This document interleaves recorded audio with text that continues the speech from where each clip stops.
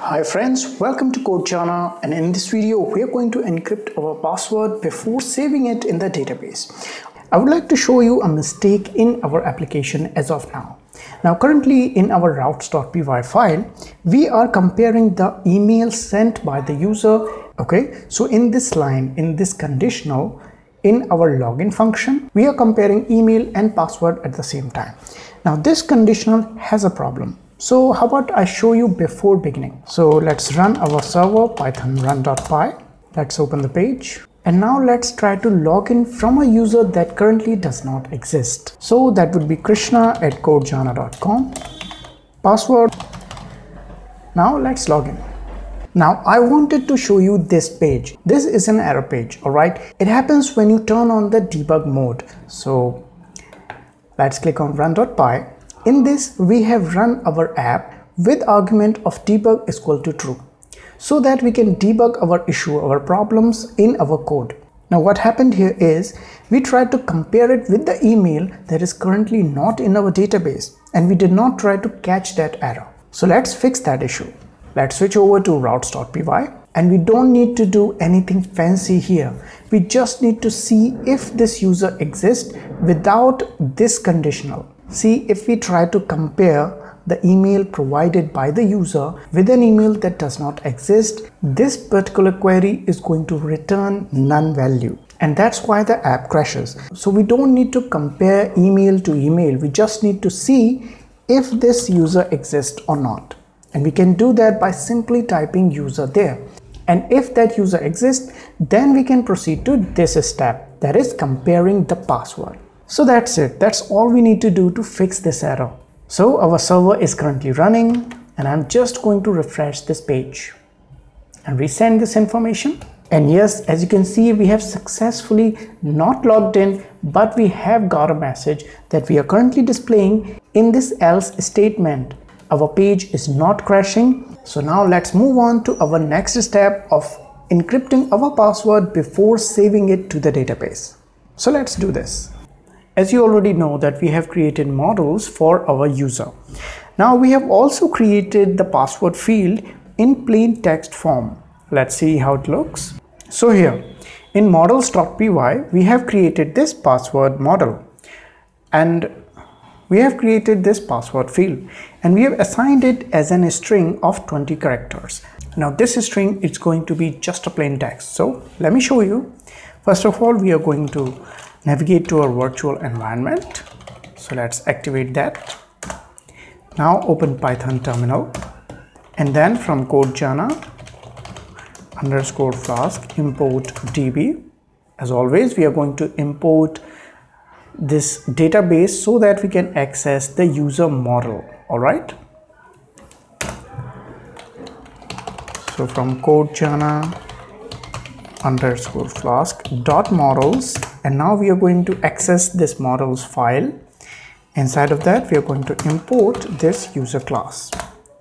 All right, so now I'm going to query all the information that is inside this user class. So user.query.all. So we had created this user with username mythical, email myth@gmail.com, and the date created. So how are we getting this information? We are getting this information from this repr function. We are printing out the username, the email, and date created. Now I also want to format this date in this video. So it's very simple. You only have to use the strf time function to display the name as you want it to be. So right after this .date created, let's access the strf time method here, strf time, and then in parentheses, so that would be %d slash %m slash, and then %Y for the year, so comma, then %h and %m for minute, and then %S for seconds. Now as you can see that our string started with this single quote. So I'm going to replace these single quotes with double quotes inside our strf time function so that we don't face any trouble there. All right, so now we are going to close this Python terminal, and then we are going to access this model again. So let's do that. flask import db, and then from codejana _ flask.models import this user, then user.query.all. And see, now our date looks much better. Now my next step is to actually show you the plain text password that we currently have saved. So let's create a variable. User is equal to user.query.filterby, and in our routes.py file we had used the same filtering method to filter out that user. For this one, however, I'm going to filter it by ID. Now I know that this user was the first one that I created, so ID will be 1, and then we are going to bring out the first result that it gets. So let's print out the username for now. And yes, it is printing out successfully. So now when we type user.password, it is going to give us the plain text password, and that is not safe. So how about we encrypt this password so that the hacker cannot see this password in this format? So we're going to do that by using Flask Bcrypt. I'm going to close this Python terminal. Alright, let's clear our screen a little. Now you need to install Flask Bcrypt library if you don't have it. So you do that by pip install flask-bcrypt. And there we go. Now please note that I am currently inside my virtual environment. So if you are not in your virtual environment, then make sure to activate it first. Alright, so after installing Flask Bcrypt, we are going to instantiate it from our init.py file. From flask_bcrypt, there we go, import bcrypt. So after that, we are going to instantiate this bcrypt class, and by now you already know that we are going to create a variable, and then we are going to create an instance of that class and pass this Flask app as the argument. Alright, so now we have successfully instantiated this bcrypt class. Now we are going to implement it inside our code. So click on this routes.py, and here's what we are going to do. Right now in this register function, we are actually saving the password directly from form.password.data. This particular value is coming directly from our form that the user is submitting via submit button. Alright, so we are going to hash this password before saving it in this place. Alright, so just after validating the password, we are going to hash it. So let's say encrypted password. Now we are going to access that bcrypt variable. However, just like we imported this app and db variable, in the same fashion we are going to import bcrypt.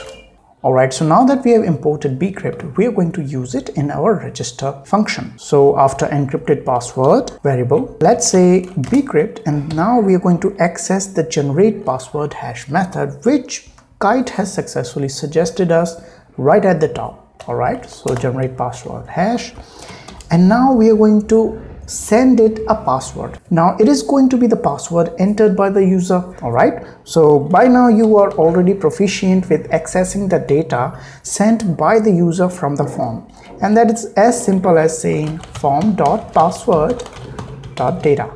Alright, so we have sent that password and we don't need to do anything else here. Now second thing is that now this particular function is going to generate us a password in 60 characters. However, in our models.py, we had set the password of a string with only 20 characters. So we are going to change it to 60 characters, and now we are safe here. Now this function is going to generate us the password in bytes form. Now if you want to save the password in string format, then all you need to do is access another method inside of it and then say decode.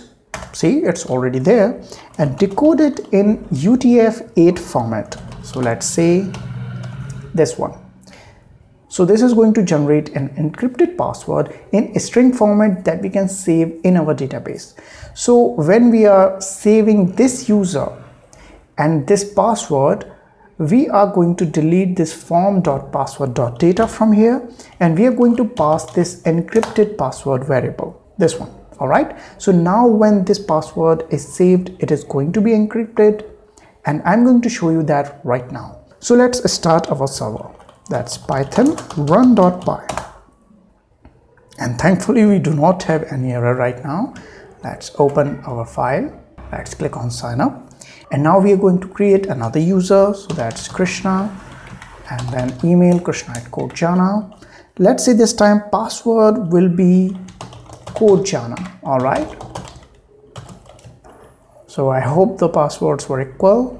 Let's sign up. Okay, so it is saying value too long for type character varying. Now you might have already noticed that I had changed this character limit inside of this password model, but it did not see it that way. It is because the change was not reflected in the table in our database. That is still the old one. So now what we are going to do is we are going to drop our current table and create our database anew. So let's do that. And this time I'm going to open a new terminal, and then we are going to access our Python terminal from codejana_flask import db, and that's it. From here we are going to drop the table, so db.drop_all, and please do mind that this particular command will drop all tables inside of your database. So make sure to use correct commands or you might end up deleting your whole database. So currently we are going to use this one. And now if we try to access our user model, we won't be able to do that. codejana_flask.models import user and do a user.query all, and see we have an error because that particular user does not exist, because we have not created the tables inside their database. So let's do that. So db.create_all. That's all we need to do. And now that we have that in our database, how about we try to create the user that we had tried before? So I'm going to switch to my other terminal here, and the server is currently running, so no problem there.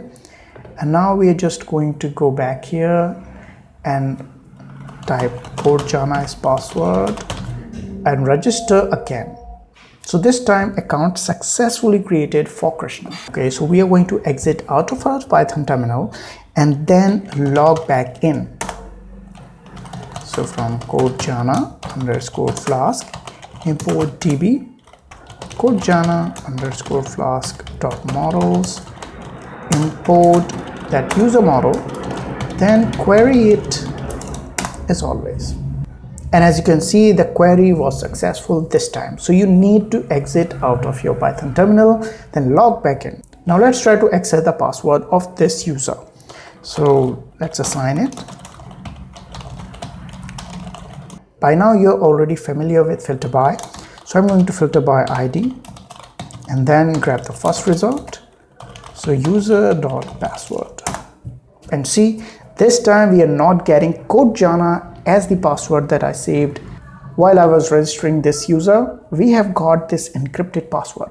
Now to crack this password, it is really difficult. By no means it is the safest method, but in comparison to plain text, it is much safer. Alright, so now what we are going to do, currently we cannot log in from this password, so let's try that. So let's say krishna@codejana.com, the password was codejana, and it could not log us in because it could not verify that the password the user entered at the time of login was the same one as saved inside our database, so this one. So we are going to change our login function as well to check for that password, match it, and then log us in. So in our login function, right after we had compared this form.password.data, means password entered by the user, and user.password means password saved in the database. So that's no longer true. So that's just a simple change. Don't worry about that. I'm going to delete this second conditional here, and we are going to access bcrypt methods to check both of those passwords. So let's start doing that. Bcrypt dot, and this time we want to check for the password. So generate password is not what we want. Let's scroll up a little, and check password hash is the method that we want. So let's do that. Check password hash, At this time, the first argument is going to be password hash, means encrypted password. And then the second argument is going to be the password entered by the user. So let's do that. The hashed password is saved inside the user.password table, right? And the second is entered by the user. All right, so that's form.password.data. Now we don't need to do anything else. So how about we check it out if it is working now? Let's check whether our server is running. So let's switch our server, and yes, it is crashed. So Python run.py. Great, it's working. And now let's try to log again. So Krishna at CodeJana, the password was CodeJana. Let's try to enter, and yes, we are successfully redirected to account page with this successful login message, and we are done here. Now this video was especially for encrypting our password. However, there's just so much left to do. Now in our next video, we are going to take a look at Flask login library. It is used to manage sessions inside our Flask app. So user will be able to log in and log out based on their sessions, not by this hard-coded data. After that, we can restrict some pages to be accessed by logged in users and others by non-logged in users. So this account page, it must be accessed by only the logged in users, right? But we are still seeing this sign up page, this login page, and nobody is stopping us from clicking on this account button to access this account page. So we are going to implement that functionality by using Flask login in the next video. So see you in the next one. Make sure to subscribe to CodeJana because we are going to be making this app together. So take care. Bye bye.